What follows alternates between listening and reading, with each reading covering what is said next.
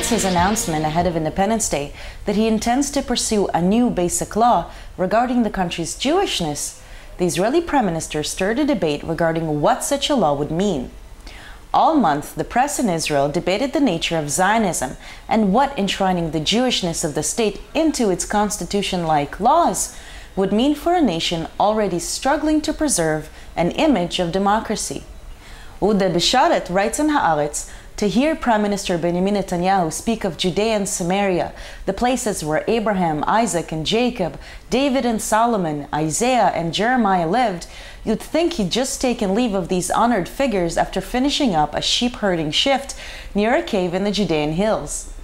In Israel Hayom, Dror Eidar responds, the purpose of a national home is to provide a legitimate space for the blossoming of a specific, distinct culture, particularly when the culture differs from that of the nations among which it stayed. We should not let the contemptible attempt to compare Jewish national feeling to the well-known racist theories upset us. National feeling is a deep and noble thing.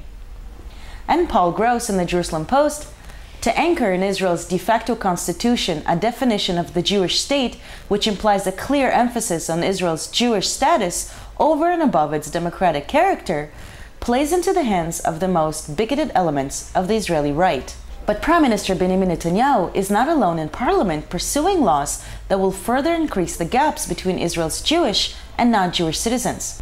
Following the social justice movement of 2011, which arose primarily to protest the high cost of living, the government announced this week that a new subsidy will be given to young couples buying their first apartment, but conditioned that subsidy on the buyer's army service, effectively excluding the Palestinian citizens of Israel, who make up 20% of the population.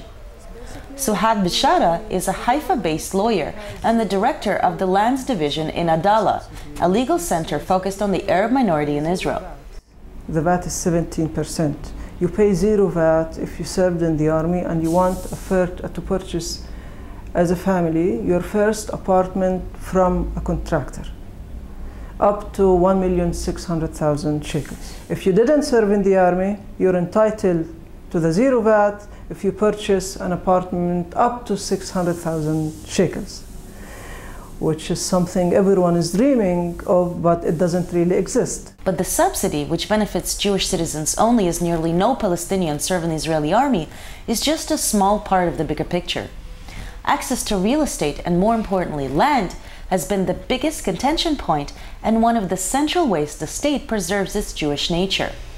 In Israel, over 93% of the land is owned by the state and managed by the Israeli Land Development Authority, a body created to steward the lands of the Palestinians who were expelled and fled when Israel was created.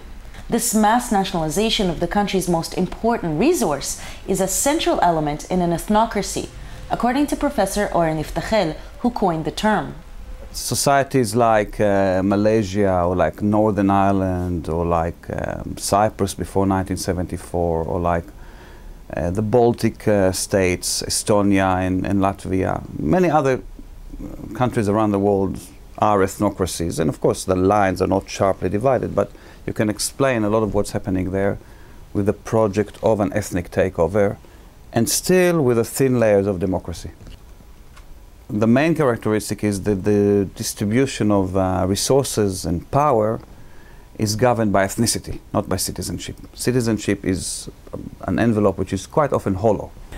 In practice, we don't see any balance between the Jewish and democratic values that the state is advocating for. In practice, what we see only a Jewish state. In practice, in the land regime, the state of Israel, under the name of a Jewish state, is holding a system of segregation.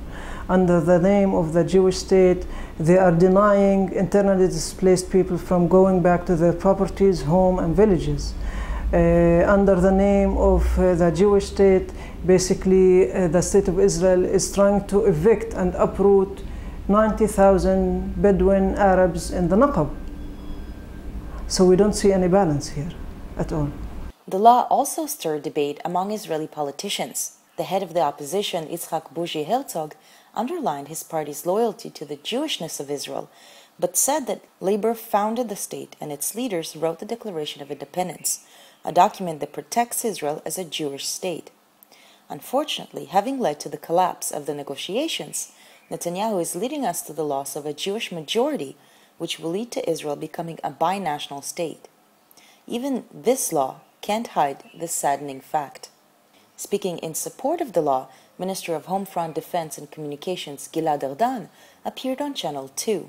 היום יותר מתמיד אולי, כשהמשא ומתן קרס, אנחנו מבינים, אני מצפה שיבינו כולם אפילו מקיר לקיר במפה הפוליטית, שיש צורך, לפני שאנחנו דורשים מאחרים להכיר בנו כמדינה יהודית, שאנחנו נבסס את זה בחוקי היסוד של מדינת ישראל. יש ספק למישהו שאנחנו מדינת העם היהודי? אני אגיד לך, אם זה ברמת ההצהרה, יש את מגילת העצמאות, ואם זה ברמת המעשה, יש את חוק השבות. בית המשפט העליון, כשיש הרבה פעמים עתירות או התנגשויות על נושאים שהם משליכים כן על חיי היום-יום שלנו, הקצאת קרקעות, הקמת יישובים יהודיים, המעמד של השפה העברית, מפרש היום את החוקים או את החוק הקיים במדינת ישראל לאור חוקי היסוד הללו שהתמקדו בזכויות הפרט, כשמנגד אין לנו שום חוק יסוד שמדבר על הזכות הלאומית, שישראל היא הבית הלאומי של העם היהודי. So a very typical idea of ethnocracy is that the state belongs to one group. And this is of course the bone of contention and the beef of the minorities that can never feel incorporated, and therefore the loyalty is always questioned. Because how can they be loyal to a state that actually always impinges on their rights and on their resources? אם אתה לא חושב שזה פוגע בערבים הישראלים, בדיוק אגב בתקופה שבה הם מותקפים על ידי אנשי ימין קיצוניים בכל מיני פעולות, על מתגדים, כתובות. מה הקשר? Part of ethnocratic regime theory is that ethnocracies are inherently unstable because of this contradiction.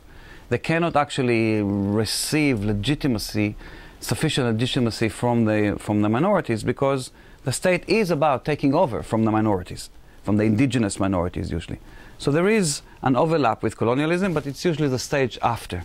Now in Israel-Palestine, at least in the West Bank and previously in Gaza, it was blatant colonialism. It wasn't even post. But inside Israel, it's like a post-colonial dynamic of the Jewish group taking over the space on and on. It's continuing until now. For The Real News, I'm Leah Terechansky in Tel Aviv.